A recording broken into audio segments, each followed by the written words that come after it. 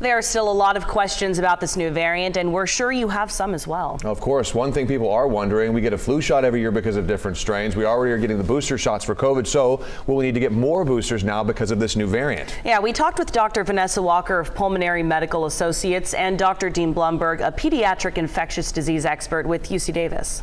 It's going to take time for us to see how this plays out as to whether or not we need boosters more frequently than we would typically expect, like we do with influenza.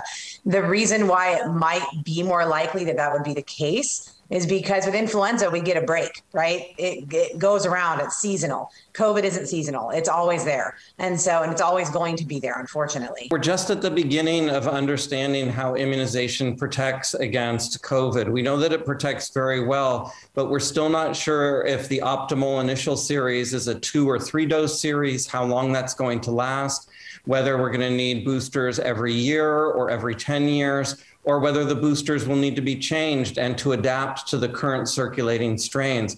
These are all questions, and we just don't have answers yet.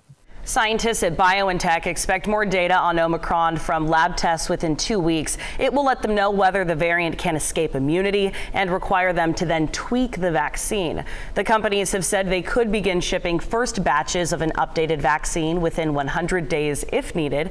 Moderna, Johnson & Johnson, AstraZeneca, and Novavax, they're all saying they're studying that new variant too.